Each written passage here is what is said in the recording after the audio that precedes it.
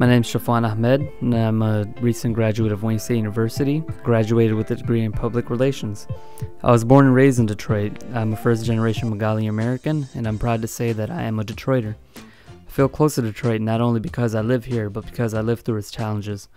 As I grew older, I stayed involved where I could, and I give back however I can.